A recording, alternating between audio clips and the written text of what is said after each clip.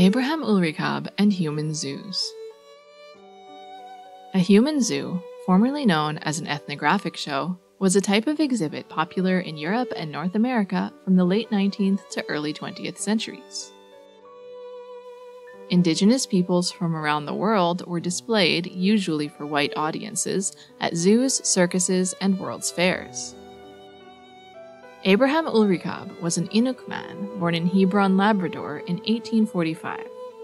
Educated by Moravian missionaries, he was literate in Inuktitut. A devout Christian, he played violin in the church.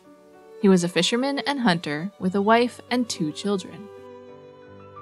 By 1880, life in Labrador was difficult. Abraham owed debts to the Moravian missionaries' store. In his diary, he wrote, "Because I was in deep misery, I often prayed to God to help me to free myself from this and to hear my sighs, because I even wasn't able anymore to take care of my relatives."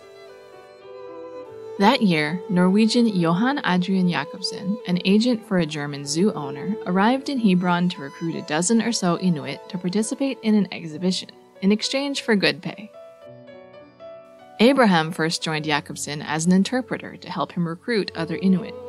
Eventually, he agreed to go to Europe along with his family. He saw this as an answer to his prayers. On the 26th of August, 1880, Abraham and 7 other Inuit set sail for Europe with Jacobsen. The group was exhibited at zoos in Hamburg and Berlin, where they were expected to demonstrate traditional skills such as kayaking and seal hunting.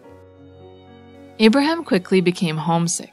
He disliked the crowds and noise. They toured several cities. In December, in Darmstadt, Germany, a 15-year-old girl and her mother from the group of Inuit fell ill and died. Shortly after, Abraham's 3-year-old daughter Sarah died of smallpox.